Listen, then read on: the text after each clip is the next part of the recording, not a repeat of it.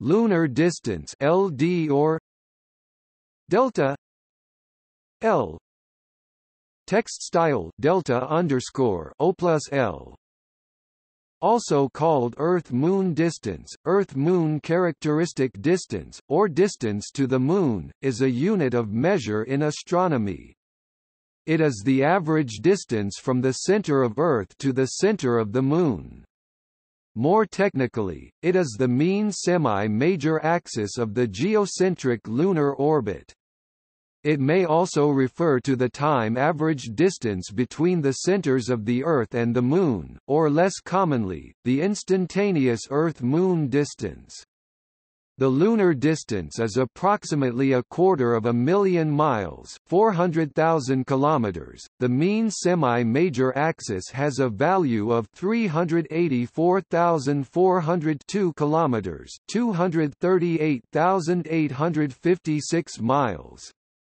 The time average distance between Earth and Moon centers is 385,000.6 kilometers, 239,228.3 miles.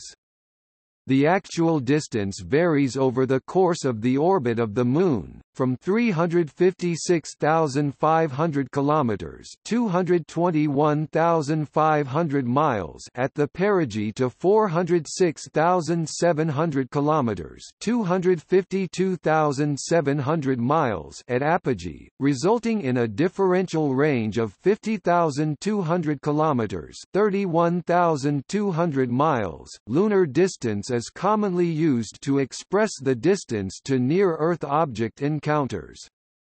Lunar distance is also an important astronomical datum. The precision of this measurement to a few parts in a trillion has useful implications for testing gravitational theories such as general relativity, and for refining other astronomical values such as Earth mass, Earth radius, and Earth's rotation.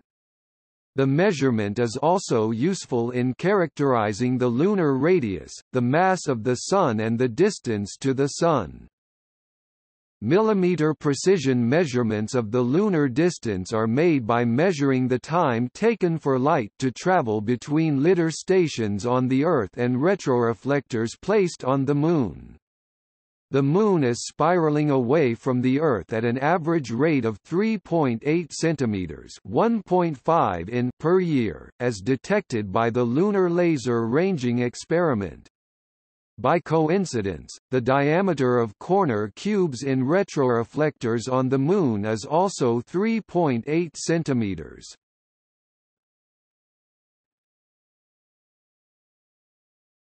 Topic: Value. An O is something like 390 lunar distances for 150 million kilometers versus 384,402 kilometers, or about 375 when using 400,000 kilometers. A light year is 23,651,321 lunar distances for 400,000 kilometers. A parsec is about 77,141,940 lunar distances for 400,000 kilometers. The distance to Alpha Centauri, 4.37 light-years, is approximately 103,285,319 lunar distances, 400 km. Topic: Variation. The instantaneous lunar distance is constantly changing. In fact, the true distance between the Moon and Earth can change as quickly as 75 meters per second, or more than 1,000 kilometers in just 6 hours, due to its non-circular orbit. There are other effects that also influence the lunar distance. Some factors are described in this section.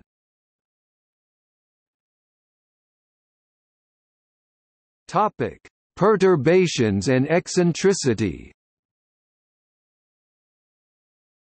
The distance to the Moon can be measured to an accuracy of 2 mm over a 1-hour sampling period, which results in an overall uncertainty of 2 to 3 cm for the average distance.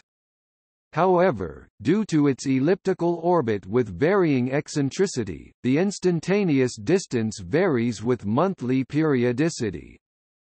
Furthermore, the distance is perturbed by the gravitational effects of various astronomical bodies, most significantly the Sun and less so Jupiter. Other forces responsible for minute perturbations are, gravitational attraction to other planets in the Solar System and to asteroids, tidal forces, and relativistic effects. The effect of radiation pressure from the Sun contributes an amount of plus or minus 3.6 mm to the lunar distance. Although the instantaneous uncertainty is sub-millimeter, the measured lunar distance can change by more than 21,000 km from the mean value throughout a typical month. These perturbations are well understood and the lunar distance can be accurately modeled over thousands of years.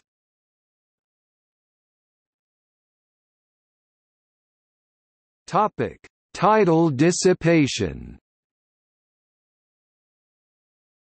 Through the action of tidal forces, angular momentum is slowly being transferred from the Earth's rotation to the Moon's orbit. The result is that Earth's rate of spin is imperceptibly decreasing at a rate of 2.3 milliseconds century, and the lunar orbit is gradually expanding. The current rate of recession is 3.805 plus or minus 0.004 centimeters per year.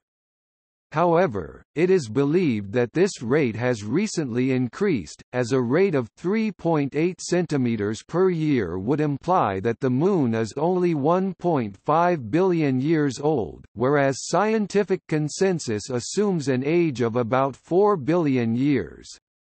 It is also believed that this anomalously high rate of recession may continue to accelerate. It is predicted that the lunar distance will continue to increase until, in theory, the Earth and Moon become tidally locked.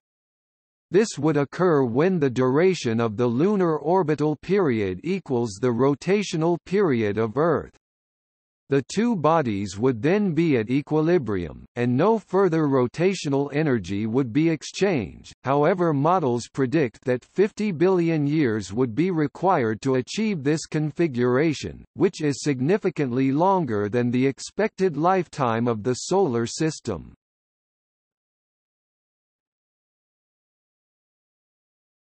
Topic: Orbital history. The average lunar distance is increasing, which implies that the Moon was closer in the past. There is geological evidence that the average lunar distance was about 52 r, i.e. 52x the radius of the Earth, or 205,000 miles during the Precambrian era, 2,500 million years BP. The giant impact hypothesis, a widely accepted theory, states that the Moon was created as a result of a catastrophic impact between Earth and another planet, resulting in a reaccumulation of fragments at an initial distance of 3.8 r, 15,000 miles. In this theory, the initial impact is assumed to have occurred 4.5 billion years ago.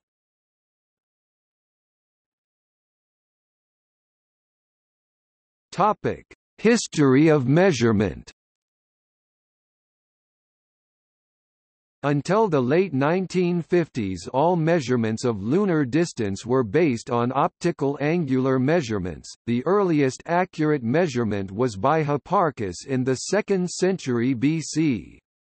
The space age marked a turning point when the accuracy of our knowledge of this value was much improved.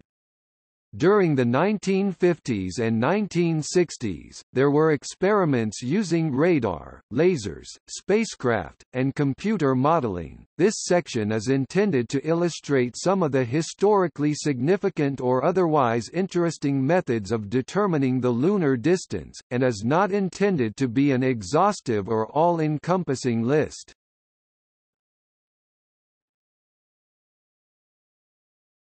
Topic: Parallax. The oldest method of determining the lunar distance involved measuring the angle between the Moon and a chosen reference point from multiple locations, simultaneously. The synchronization can be coordinated by making measurements at a predetermined time, or during an event which is observable to all parties. Before accurate mechanical chronometers, the synchronization event was typically a lunar eclipse, or the moment when the Moon crossed the meridian if the observers shared the same longitude. This measurement technique is known as lunar parallax. For increased accuracy, certain adjustments must be made, such as adjusting the measured angle to account for refraction and distortion of light passing through the atmosphere.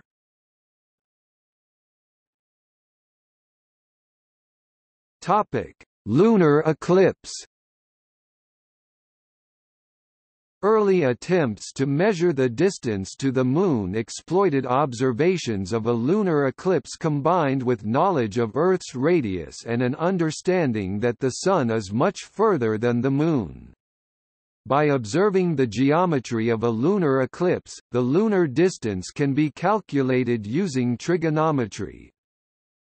The earliest accounts of attempts to measure the lunar distance using this technique were by Greek astronomer and mathematician Aristarchus of Samos in the 4th century BC and later by Hipparchus, whose calculations produced a result of 59 to 67 r, 233,000 to 265,000 miles.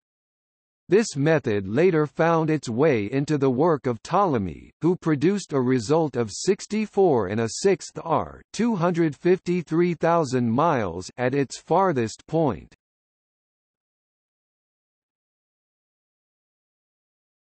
Topic: Meridian crossing. An expedition by French astronomer A.C.D.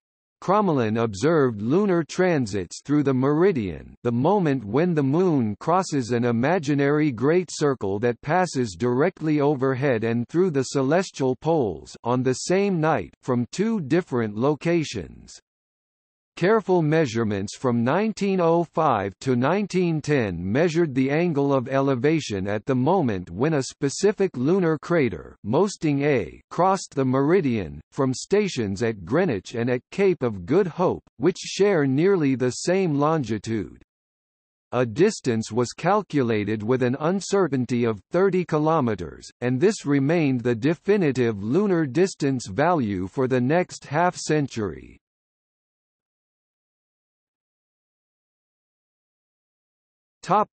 Occultations. By recording the instant when the Moon occults a background star, or similarly, measuring the angle between the Moon and a background star at a predetermined moment, the lunar distance can be determined, as long as the measurements are taken from multiple locations of known separation. Astronomers O'Keefe and Anderson calculated the lunar distance by observing 4 occultations from 9 locations in 1952. They calculated a mean distance of 384,407.6 plus or minus 4.7 kilometers. However, this value was refined in 1962 by Irene Fisher, who incorporated updated geodetic data to produce a value of 384,403.7 plus or minus 2 kilometers.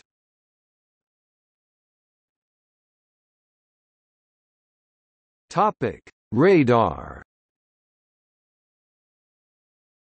An experiment was conducted in 1957 at the U.S. Naval Research Laboratory that used the echo from radar signals to determine the Earth-Moon distance. Radar pulses lasting 2 microseconds were broadcast from a 50 feet diameter radio dish. After the radio waves echoed off the surface of the Moon, the return signal was detected and the delay time measured.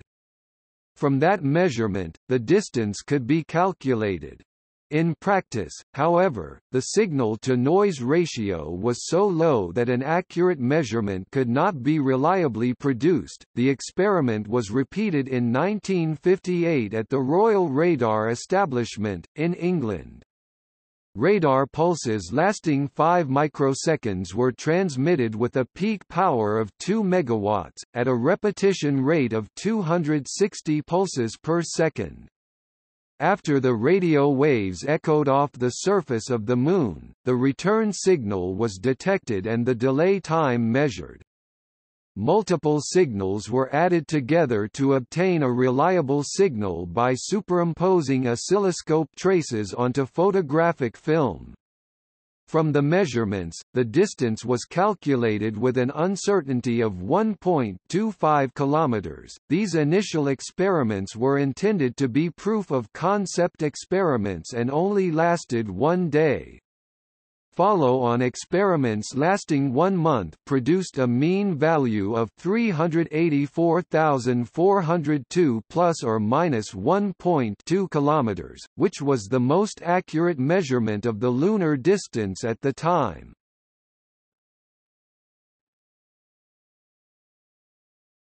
Topic: Laser ranging. An experiment which measured the round-trip time of flight of laser pulses reflected directly off the surface of the Moon was performed in 1962, by a team from Massachusetts Institute of Technology, and a Soviet team at the Crimean Astrophysical Observatory. During the Apollo missions in 1969, astronauts placed retroreflectors on the surface of the Moon for the purpose of refining the accuracy of this technique. The measurements are ongoing and involve multiple laser facilities. The instantaneous accuracy of the lunar laser ranging experiments can exceed sub-millimeter resolution, and is the most reliable method of determining the lunar distance, to date.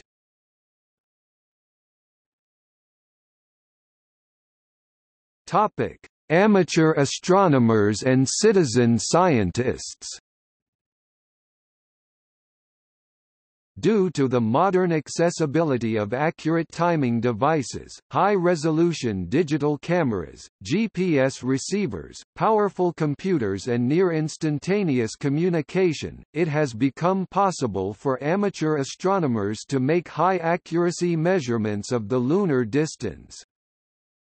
On May 23, 2007, digital photographs of the Moon during a near occultation of Regulus were taken from 2 locations, in Greece and England. By measuring the parallax between the Moon and the chosen background star, the lunar distance was calculated. A more ambitious project called the Aristarchus Campaign was conducted during the lunar eclipse of 15 April 2014. During this event, participants were invited to record a series of 5 digital photographs from moonrise until culmination, the point of greatest altitude. The method took advantage of the fact that the Moon is actually closest to an observer when it is at its highest point in the sky, compared to when it is on the horizon. Although it appears that the Moon is biggest when it is near the horizon, the opposite is true. This phenomenon is known as the Moon illusion. The reason for the difference in distance is that the distance from the center of the Moon to the center of the Earth is nearly constant throughout the night, but an observer on the surface of Earth is actually 1 Earth radius from the center of Earth. This offset brings them closest to the Moon when it is overhead. Modern cameras have now reached a resolution level capable of capturing the Moon with enough precision to perceive and, more importantly, to measure this tiny variation in apparent size. The results of this experiment were calculated as LD equals 60.51 plus 3.91 minus 4.19 R. The accepted value for that night was 60.61, which implied a 3% accuracy. The benefit of this method is that the only measuring equipment needed is a modern digital camera equipped with an accurate clock, and a GPS receiver. Other experimental methods of measuring the lunar distance that can be performed by amateur astronomers involve taking pictures of the Moon before it enters the penumbra and after it is completely eclipsed. Measuring, as precisely as possible, the time of the eclipse contacts. Taking good pictures of the partial eclipse when the shape and size of the Earth's shadow are clearly visible. Taking a picture of the Moon including, in the same field of view, Spica and Mars, from various locations.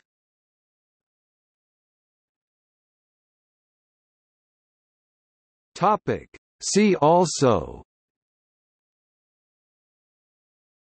Astronomical unit, Ephemeris, Jet Propulsion Laboratory Development Ephemeris, Lunar Laser Ranging Experiment, Lunar Theory, On the Sizes and Distances Aristarchus, Orbit of the Moon, Prutenic Tables of Erasmus Reinhold, Supermoon. Topic: External links.